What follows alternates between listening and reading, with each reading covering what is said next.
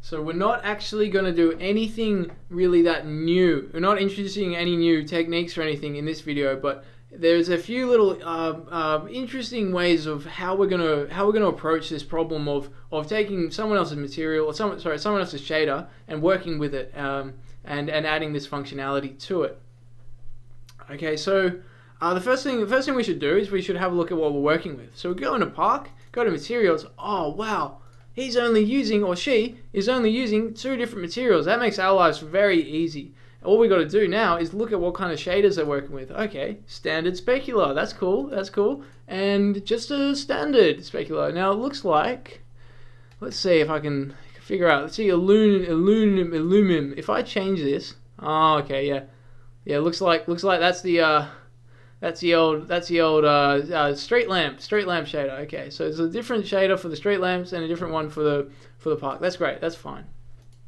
And how we can do this is we can look at this. Okay, standard shader. Okay, standard specular. We can get to these Unity shaders. We're going to need to download them because they come kind of like as a part of the Unity system that we're not actually able to get to as is. So how we can do this, and I'll leave a link to it, is we go to the Unity download archive, and there they've really nicely just left us a whole bunch of things that we can download. We can go to the most recent version and just go to built-in shaders, and we can download that. It'll pop up in our downloads folder. We can unzip it, and now we can search. So we can say, for example, I can search for the standard shader, right? I go standard.shader and have a look in downloads. Standard shader, that's the one. All right, that's the one we want. Okay, so I can copy that, see if this works. Otherwise, I can also drag it, and I'll put that in my shaders folder. No, it wants me to drag it. That's cool. I can drag it in. Now the other shader we're going to want is also the standard specular shader, and so we'll just search that up. Standard specular. Let's have a look. I will note that some of them have kind of like slightly different than you might expect names. So yeah, just maybe even want to, like, depending on what you're looking for, like just have a look through all the shaders that are there, or see if you can just like get the keywords or something. Right off the bat, I'm going to rename them. Okay, so I'm going to call this one specular stencil filter. Will be explicit. Specular stencil filter. Okay, and now the standard stencil filter. Okay, let's open these up and have a look at what we're working with. All right, lots of stuff apparently. That's all right. That's fine. Okay, so first off the bat, we can have a look at. Let's see if I got these. Yeah, these little things. See, I can minimize these. Okay, minimize. All right, well, 2 sub shaders. That's significant. Generally speaking, that means that you might write a shader that will work on an iPhone but not on an Android, or work on a Mac but not a PC, etc. So we're just going to need whatever we do to one, we want to do to the other. And what we're going to do to this shader is actually the same thing, really, as what we did to our beautiful couple of lines of code stencil filter. In fact, if we're feeling super lazy, don't really want to drill in exactly how it's working, we can just copy and paste it. Like, yeah, you know what? I'm going to do it. I'm going to save everyone a little bit of time. Okay, so into our specular setup filter, we can copy paste our stencil test property, and we're just going to rename this and put this in our custom shader folder as well. We'll call it custom/specular stencil filter. Beautiful. Okay, and so now that we've added our stencil filter variable property, I should call it, and we're gonna then put it in our first sub shader. Okay, so we're just going to create a stencil. Again, we could copy paste, but it's good to redo things, reiterate, remember how it is and why we're entering each line in, you know. So I'm going to go ref1. Okay, we're referring to the number 1, and we're going to say we're comparing.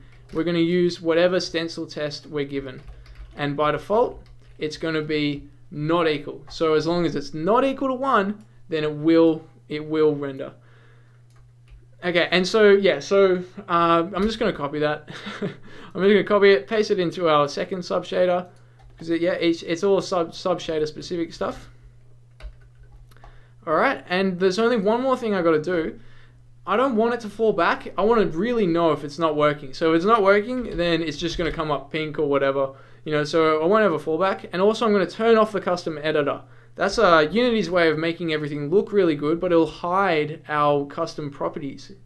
All right, and so, yeah, so that's our specular done. Now with the stencil, the standard shader, we're gonna do exactly the same thing. I know, like you probably like any programmer is like just cringing, being like, no, what you're gonna write the same thing again? It's like asking for errors. Unfortunately, I've not yet seen a way that you're able to have like a use pass or like use the same shader code if you have custom properties. I'm not sure how to do that. So we will need to just do each of those steps that we've gone through on the first one, do them on the second one as well.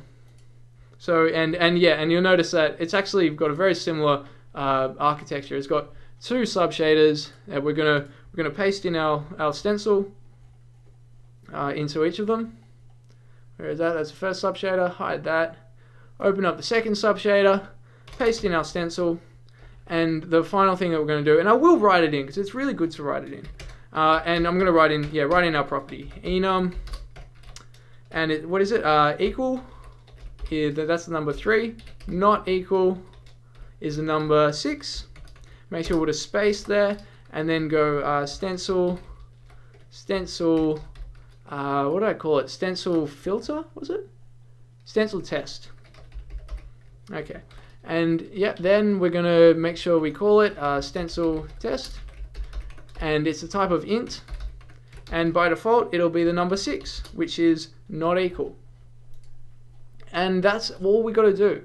All we got to do to our materials. Yeah. Okay. So now we can jump back into our park materials. We've got two options. We could leave it as it is, or we could and create new materials, which we will do, because that's a nice way of doing it. Leave this how it is, and then we're going to no. The reason why I won't do that is because everything's already assigned. Everything's already assigned to each of these little objects.